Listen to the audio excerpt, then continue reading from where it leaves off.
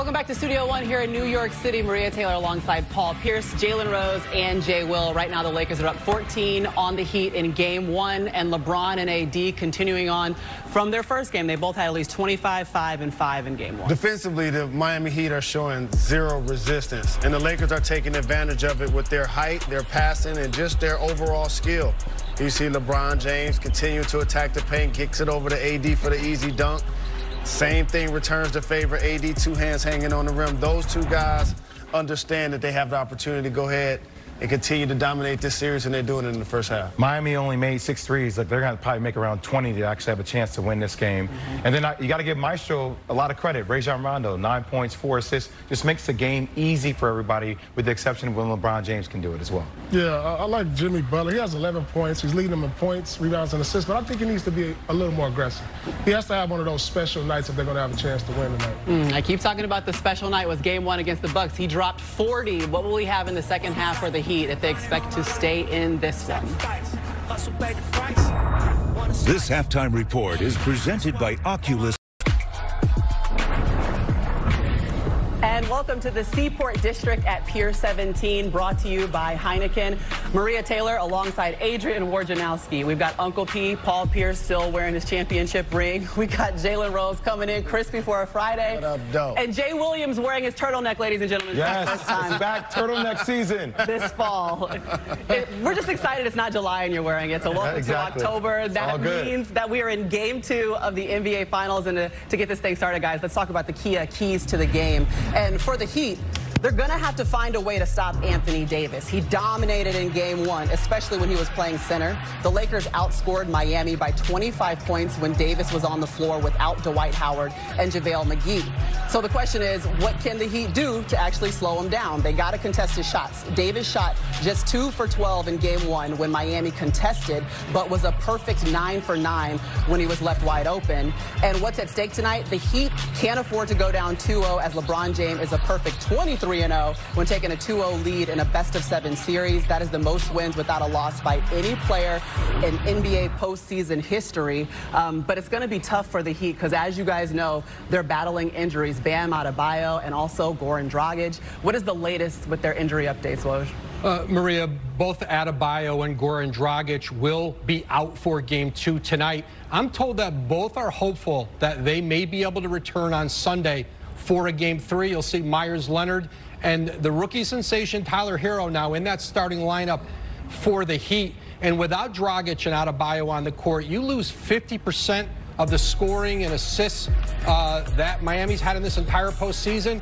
And as you mentioned, in trying to stop Anthony Davis, you know, Bam Adebayo, one of the best defenders in the league. He was a second-team all-league defensive team player this season. That left shoulder and his neck, he's having trouble with his range of motion, even being able to lift that left arm. And so they're hopeful that they can get them back by Sunday, but it is a tall order for Miami tonight without those two players against this Lakers team. And the one place that they didn't have depth was at center, so losing Bam obviously is huge. So what does it mean for the Heat? Well, I love boxing so much that I bought places in Vegas so I could go watch Mike Tyson and Floyd Mayweather fight. And I've been to a ton of their fights. But they never were in the ring at the same time. Why? They're in different weight classes. That's what I think about these two teams. Look no further than the point guard of the Lakers, LeBron James. He's 6'9", 250 pounds. He's the same size as the center of the Miami Heat, who's 6'9", 255 pounds. Plus, he has Dwight Howard, and he has Anthony Davis to play with as well. So, based on the fact that the Lakers have the most talented players in the game, plus they have the size and the physicality, I think the Heat are just out of their weight class. Look, the Heat made the Lakers made 11 threes in the first half. They shot 65%. That opened up the middle of the zone. That's when AD and LeBron started working. I don't think you're going to see the Miami Heat abandon playing zone. They just have to be way more active in that zone. Now, Myers Leonard is going to give a different challenge to AD. Bigger, stronger, not as agile as Bam Adebayo, but still, you have to keep them out of the paint and you have to limit three-point shots. I don't think they're going to sustain shooting 65% from the three-point line. There's nothing that he can do. I mean, even when healthy, with Bam, they still couldn't control Anthony Davis, LeBron James. Unless they go out here and make a record-setting performance from 3, like I said in day one, this is going to be a sweep. It's just a total mismatch, like Jalen said. And it just got worse, losing 2 starters and key players. Thank you guys so much for giving South Beach so much hope right now. They're so excited to hear all of these things. They had a great season. They should be happy getting there. All I'm saying is Duncan Robinson can't take 3 shots, right? He has to find ways to get going. Tyler Hero, the moment looked really too big for him last game. He needs to settle into the game. And Kendrick Nunn, like he was second place in Rookie of the Year voting for this team. He did put in work in that game. They just need a huge performance from everybody on their team. Yeah, Duncan Robinson had 0 points in game 1. Okay, so if we're having the perimeter, having to find ways to play, do you think they can shoot from the 3, whatever they need against the Lakers? Well, here's what the Miami Heat are going to need if they're going to win tonight. They're going to need Jimmy Butler to play like AI in 2001. Put up one of those type of numbers, one of those vintage plays where you see AI stepping over Ty Lue. It's going to have to be that kind of game for the Miami Heat to win. I agree with you. Yeah. Kendrick Nunn is going to give them quality minutes, and he can be a wild card. I just don't think they have enough power and size up front. Okay, well, we know that Jimmy Butler's capable of it. In game 1 against the Bucks, he did have 40 points. On site if that works. Okay, then we will start off with David Medeman. LeBron, you guys went on, I think, a 75-30 run after falling down 13 early. What allows you guys to have success like that over a sustained period of time, a run like that? Paying attention to detail. I'm physical enough, and you have to get a feel for how hard Miami plays. And I think they smacked us in the mouth. And we got a sense of that, and so we knew how hard we had to play if we wanted to try to make it a game. And from that moment when it was 23-10, we started to play to our capabilities. We started flying around. We started getting defensive stops in. We started sharing the ball a lot better offensively, and just got into a really good groove. All right, Kyle Goon. For AD, thank you. For AD, obviously his first finals game. What did you see about his preparation? Was there any advice you gave him, and to see him perform like that, what do you feel about that?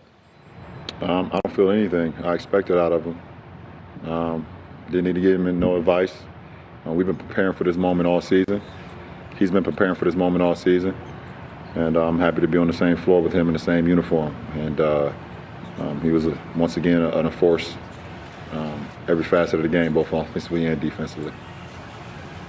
All right, Dan. LeBron, you've felt the buzz of the NBA Finals 9 times in your career. What was it like today with nobody there, the sound? I mean, I know you're used to bubble basketball at this point, but on this stage, what did it feel like to play a finals game? It felt great. It felt great. I've been preparing for this moment for quite a while.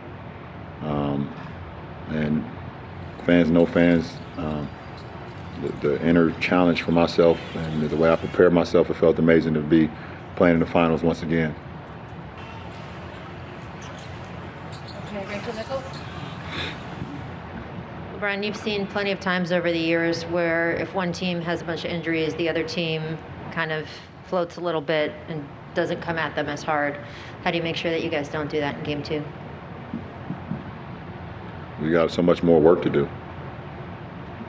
The job is not done, and we're not satisfied with winning one game. It's that simple. Alrighty, Chris. Thanks. Bron, there was a few times where you guys got up big, and then there was a lot of celebrating going on, and I seen you sometimes you had to rein them in a little bit. What do you from your experience, what have you seen in the past that got you to the point where you felt like sometimes you just say like, okay, let's keep it on task? The best teacher in life is experience, and I've experienced moments in my career, finals games, where you had all the momentum in the world and you felt like you had the game under control, and one play here or one play there could change the course of a series or change the course of a game. And one in particular that always rings home for me is Game 2, the 2011 Finals in Miami versus Dallas. D. Wade hits a 3 right by that bench. I believe put us up either 13 or 17. And from that moment on, Dallas went on a hell of a run and finished it off with a Dirk Nowitzki left-hand layup to steal that game. That shit burns me to this day.